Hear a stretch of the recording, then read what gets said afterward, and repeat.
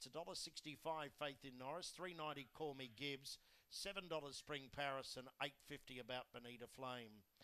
There's the starting signal now, and these runners are about to be loaded into the boxes for the fourth event here at Ipswich. Our two features tonight, the Dash for Cash, race number 6, and the Corporate Dollars Challenge for race number 8. A corporate sponsor of the club gets a greyhound in the race, and if that greyhound happens to win, they get the naming rights to the winning post here at the Ipswich Club for the next 12 months. Green light, this is race 4.